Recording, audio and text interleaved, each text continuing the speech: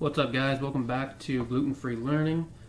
As promised, I'm doing an example of the single segment Simpson's 1/3 rule. So if you haven't watched my derivation of the Simpson's 1/3 rule, click the link here somewhere. I'm going to put it in here somewhere, and it'll take you to the video, and watch it, make sure you understand it and know where the formula came from. Otherwise, you're just mindlessly plugging in numbers in a formula, and you should know where they came from. You should understand it. So let's do an example.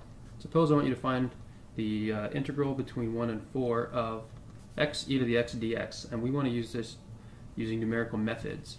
And I know that we could easily solve this using integration by parts, using uv minus the integral of v to u. But this method, we're not using that. We just want to use numerical methods where we don't have to use any integration techniques.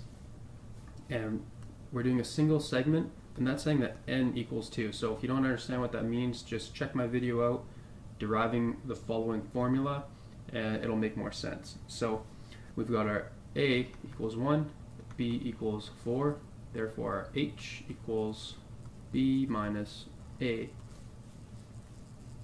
over 2, 1.5. So that's our h.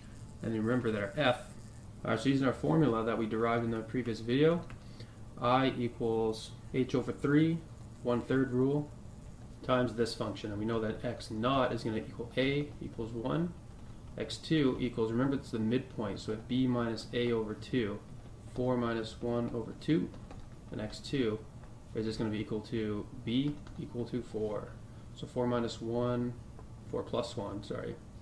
The midpoint is b plus a over 2, so 4 plus 1 over 2 is 2.5. So using that information, we can say that our integral is equal to 1.5 over 2. Our function, remember, was x times e to the x, right? So f of x naught, 1 e to the 1 plus 4 times x1. Remember, x1 was 2.5, so we have 2.5 e to the 2.5, all times 4 because we have our formula, remember that. And then we got plus f of x2, and our x2 was 4, so we got 4 e to the 4. And this equals 1.5 over 2, 257.20.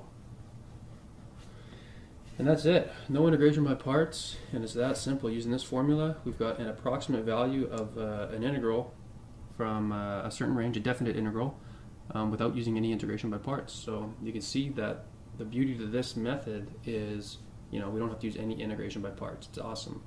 It could save us time, and it could save us a headache if we don't need to be 100% accurate on our calculations or whatever. So yeah, it's that simple.